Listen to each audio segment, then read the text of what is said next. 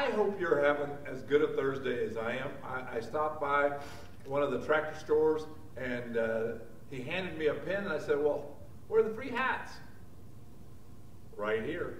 Got the free hat. So, Van Wall, go green. Go tractors. Anyhow, I wanted to talk to you today about the value, what it's worth. So I got some water here. This bottle right here is at Menards. You can buy 24 of them for $3.10, which would make this approximately 13 cents. This is a 13-cent bottle of water. This one is at Casey's. This one's $1.29, $1.50, right in that ballpark. This one is a special one. It's at the arena, Wells Fargo Arena. This one's $5. This one's $5. They're all the same, but where they're located changes their value, doesn't it? It's interesting how we see the value of stuff. I'm reminded of the story about they were at the auction and there was this old violin and it was there and the auctioneer's like, can I get a bid? Can I get a 5, a 10, a 20?